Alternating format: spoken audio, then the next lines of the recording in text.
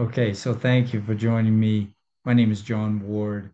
I am going to show you how you can recapture the use of the cash that you made for a major purchase. In this example, I'm going to use a car purchase of $30,000, and I'll get into that in more detail, but I wanted to give you the lay of the land on how does this conceptually work, and that is combining savings and borrowing. So you are going to save money in a specially designed and engineered permanent dividend paying whole life policy as your own banking system. And you are going to leave that money and continue to contribute to it, also make contributions, but you are never going to interrupt the growth of that savings. Then when you need to purchase something major, you will leverage your savings with the insurance company's money, and you will borrow their money. You will pay them back in interest. But what I'm saying is that you will recapture that $30,000 again. The only expense you will have is the interest. You will not be giving away the principal like you typically do with a bank or a auto finance company. Once you pay the interest and the principal, that money is all gone forever, never to work for you again. So what I'm going to do is I'm going to show you a piece of software from an insurance company, and I want to make sure that you're getting the view of what I'm doing here. So I'm going to make sure to share. It takes me a little extra time, but I just came up with a fictitious person. His name is Nash Logan, and he's 30 years old. And I chose a male because male's insurance is slightly more expensive than women's because of the fact that men die earlier. So I wanted to make this sort of the worst case scenario cost wise. All right. So he's in standard health, kind of middle of the road. And then I'm going to choose how much am I going to contribute to my own bank? This is my own banking system. And if I'm going to build a bank, I'm going to put as much money as I can into it. And this is actually the average, but don't get hung up on it. This is the average that my clients are actually putting into a policy, which is $40,000 a year. To be able to continue to do that, I want to add some additional life insurance, and I'll detail that later. I'm just going to skip to a couple different screens here, and then I'm going to run what we call an illustration. Sorry, too far there.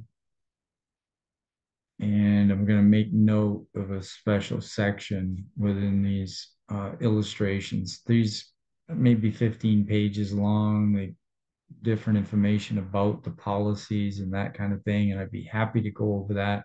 And I definitely will if we work together in trying to create an illustration for you. Now, what I want you to make note of is that we have a guaranteed growth in the policy, and then we have what they call non-guaranteed on this side, kind of like two different sides of this illustration. Let's just try to stay focused on the net cash value. This is where if they pay you a dividend that year, which is really profit sharing, and with you because you are part owner of the insurance company. We use a mutual life insurance company, which means there's no stockholders. The policy owners are the actual owners of the insurance company. And so when they pay a dividend, which they have been paying consecutively for over 100 years, they are going to add it to your cash value and increase your death benefit. Actually, as you can see, your death benefit keeps increasing. Now, I want you to focus on this column right here, net cash value. And if you have to pause the video to go get a piece of paper and a pen, please do, because I want you to write down a couple of things. One is year 4, right here. I want you to write down 138,954. All right. I also want you to write down year 2, which is the year I'm going to start taking a loan. I want you to write down 62,571. sorry, one more number, year five, 180,995. Okay. Now I'm going to minimize this,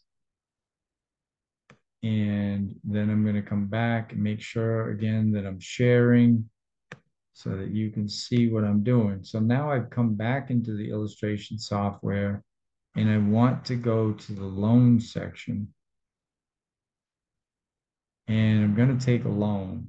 This is still Nash login, still the same amount.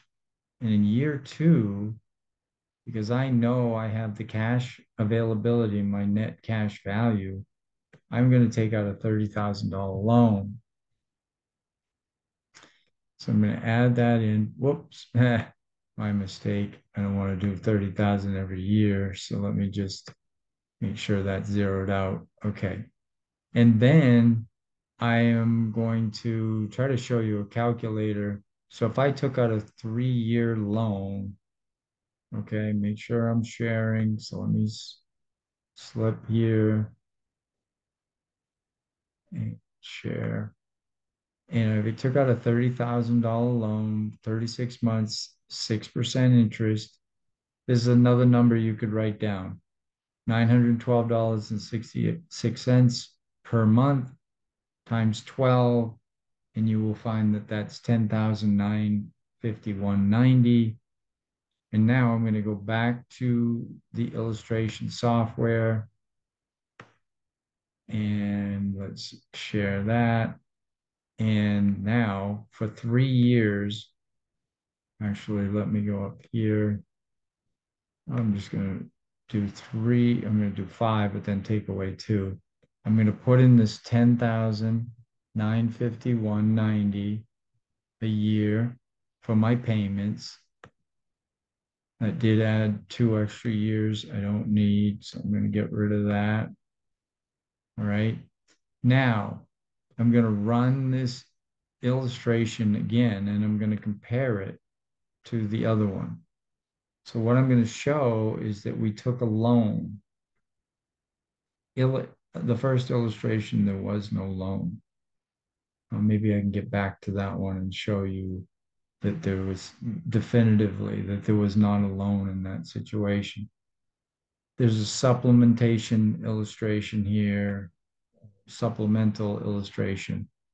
And so I really don't want to get too caught up in it, but there was interest. You know that you're paying interest whether you borrow from a bank, auto finance company, or the insurance company. But what I wanted to point out was, as you can see, compared to your number, I think it was 62,000 or so, you only had net cash value of 42,000 in year two when you were taking out the loan, because you had that outstanding loan. Okay, even though your 60,000 is still growing, I'm just showing you that your net cash value here is 42 compared to that, I think 61 or 62,000. But as you pay off the loan, as you see, there's a zero balance here at the end of year four. You still have an asset value of this policy of 138,954. And in year five, you still have that same 180,995. So let me try to show you in the other illustration, just so you feel like you know, you don't know me yet, right? You want to know that there's truth in what I'm saying. Again, you have this supplemental illustration loan section. And if I go to the first illustration we created, see if I can get there, make sure I'm sharing it. And now, if I go to that same section, there is no supplemental illustration called loan. So, but you ended up with the same net cash value in year five, four, and again, there was that 62. You saw that there was less cash value or available cash to be borrowed from, but You recouped all of it once you paid back that loan. Again, you were only paying back, you were leveraging your money was still sitting there growing, and you got the car, and you ended up with the same asset value here. And it just continues to grow and grow and grow. I can show a little bit more as you get down to say, let's say you're 30-year-old male. So it's 65. The net cash value is going to be 2.8. It's not just what it's worth at that point. It means that you were able to leverage all this cash in this column throughout all these years. Borrow it, pay it back, borrow maybe for an asset that will also make money for you, right? That it's getting a return. So not only would your money be working for you inside the policy, but it would be working for you outside the policy. So that's the gist of the story. Please reach out. My name is John Ward. My number is 603-479-2511. And my email address is John, at Nash, Nash, cash, Cash, flow, FLOW.com.